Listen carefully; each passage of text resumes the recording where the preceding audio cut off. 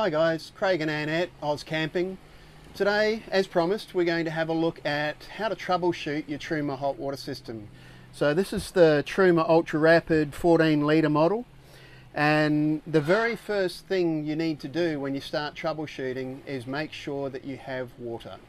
Okay, so and that this system is full of water. The easiest way to do that is this pressure relief valve on the side here. Just pull the lever, and down this hose here you should see a solid flow of water, and as you can see, that's not a solid flow of water, so I don't have water pressure at the moment. So let's troubleshoot that. If I turn my water pump on, that might resolve the issue. Now when I open this, I get a solid flow of water. See the bubble coming back now, and if I open it, I've got a solid flow of water. So two things I've just done with troubleshooting. One is I've determined that I do have water flow, and the second, I've made sure that the Truma storage unit is full of water, because that's very important. The heater will shut off if this isn't full of water. So the next part of troubleshooting is having a look at how you're going to heat the water. Are you going to use your 240 volt system, or are you going to use your gas system? So I'm going to break it into sections. We're going to have a look at troubleshooting the 240 volt, and then I'm going to have a look at some typical installation issues which will cause you problems when you're running on gas, and then we'll have a look at troubleshooting the gas system. So starting with troubleshooting the 240 volt. Let's assume that we're plugged into 240 volt somewhere. You're going to need to be, or you will have to run this on an inverter. The way our van's hooked up, this is our mains power connector, not our inverter. So our van would need to be plugged into a 240 volt power supply, either at home or on a powered caravan site. So make sure that we've got our water heater plugged into the power point. Make sure that the power point is on, and within 30 to 40 minutes we should have hot water. If we haven't, one of two things have happened. We either don't have 240 volt power supply, which is simple and easy enough to check by plugging something else in, or we don't have the heater full of water and the thermostat would have shut down. So let's do our troubleshooting. We'll turn the power point off, unplug our hot water heater, plug in another device that we know works. This is my battery charger for my power drills. Turn on the power point, and that reveals that we have no 240 volt power. So now you would go back and you would troubleshoot your 240 volt power issue, because it's as simple as that. When you run this system on 240 volt, you don't need your gas turned on, you don't need your 12 volt turned on, you only have to plug it into a working outlet. Okay, so if you know that that's working, then you should have hot water on 240 volt. So that's it for troubleshooting 240 volt. Remember, the very first thing is water, and then we look at how you're heating. Okay, so troubleshooting installation issues. Most of the troubleshooting for installation issues can be done here, outside where your heater is mounted. So the first thing is, have they installed the cowling? Because if they haven't installed the cowling, the airflow is going to be all wrong, and you're going to have problems with flame outs. Okay, so this cowling is being carefully designed to cover the manifold fascia. This is an inlet. This round hole at the bottom is an inlet, and on top there's another round hole behind this plastic which is an exhaust. And this is carefully designed to allow air to come in here but not blow into the exhaust. Okay, so it creates an airflow. Hot air coming out here causes air to be sucked in here, and that's how you get good air circulation through to keep the pilot flame going. If you've got a lot of flame outs, make sure that this has been attached. So coming a little bit closer, Annette, I'm going to point out a couple of things here. So behind the cowling, the plastic cowling's just held on with 4 screws. You can take those out, no problem at all. And behind that, you've got an aluminium plate. Okay, now behind that aluminium plate, there is a rectangular manifold with a divider through the middle.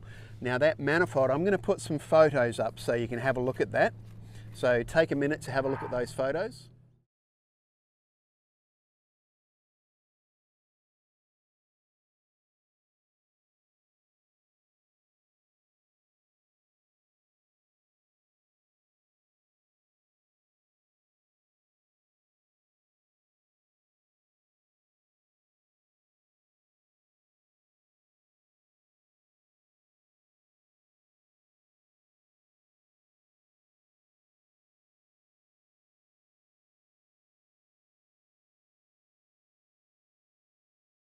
So you've had a look at those photos, so you know that behind here we've got the manifold from the water heater protruding through the wall.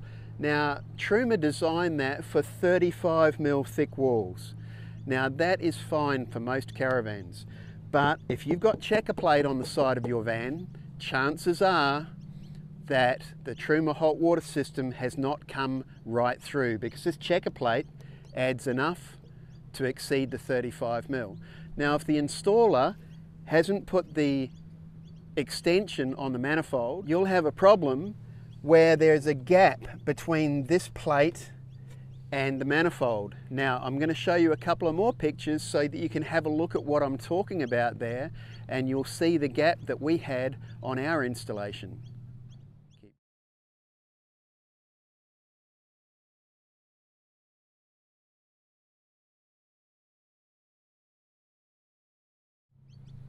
Okay, so you've seen those photos and you can see that the manifold wasn't coming all the way through the wall, and so this metal plate was not hard up against the manifold. Now again, that causes circulation problems because the exhaust can then vent through into the inlet and it causes flame outs. So if you've got trouble lighting your gas, this is going to cause that. Okay, so what we need to do is we need to have a look and make sure that this is installed properly. If you come right in close, there's a quick way to check. Under here where my finger is, there's a little tag that comes through a hole here. Now you can see on ours it looks quite black because the tag in fact did not come all the way through. But there's a tag on the manifold, and when this plate, this flashing plate, is screwed to the manifold, that little tag should be flush with the front. If it's not, then you've got the problem that you saw in the photos that I showed you. So what you need to do is you either need to unmount inside and slide the whole water system further through the wall so that you can mount this plate properly before pushing it back against the wall, or you need to get the manifold extension, or you need to take it back to where you bought it from and get them to fix it under warranty. Or you could do what we did, because I guess I was impatient, but using a high temperature sealant, okay, please don't use silicone. This is a water heater, it does get quite hot. Use a high temperature sealant. The one I used was in excess of 280 degrees C, and I made up a gasket to go all the way around the manifold so that when I put the plate back on the front, it was sealed, okay?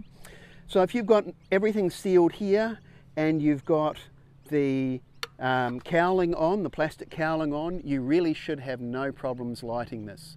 So those are the installation issues you need to check for, and then we'll have a look at how you can troubleshoot running this on gas.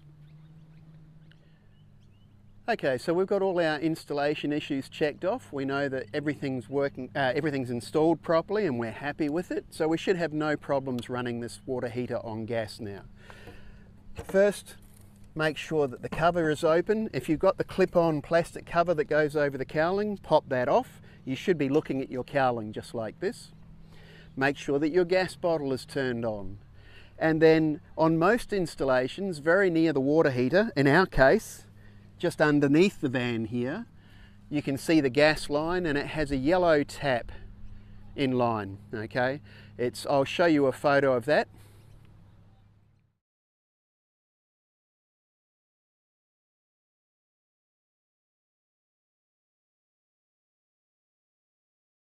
Okay, so as you can see from the photo, the tap is in line with the copper pipe, that means that it's on. Okay, so we've checked that we've got gas bottle turned on, we've checked that we've got our gas stop valve turned on to the hot water system, and we've checked that we've got our manifold open. Just before we head inside, a great way to tell whether you've got gas flow is try another gas appliance. So the stove's lit, I know I've got gas flow. Now we can head inside and have a look there. So you remembered from the previous video we did on the basic operation of the hot water system on gas. If I turn the controller switch down to 70 degrees, the heater should click, which it hasn't.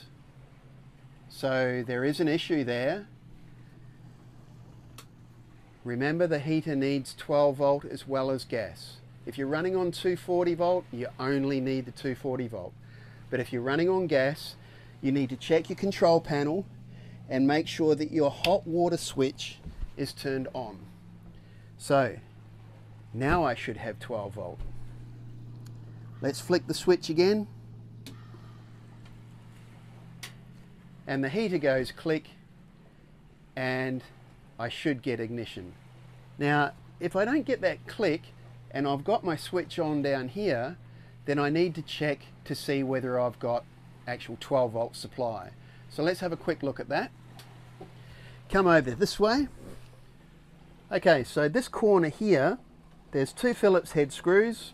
We can take those screws out and lift this corner up, and underneath there is a circuit board with a 1.6 amp fuse on it. You can check to make sure that that fuse isn't blown, and if you've got a multimeter, you can probe the 2 points where the power supply is coming in and make sure that you've got your 12 volts there. I believe the cutout voltage is 10.5, so if your batteries are low, the hot water system is not going to run either.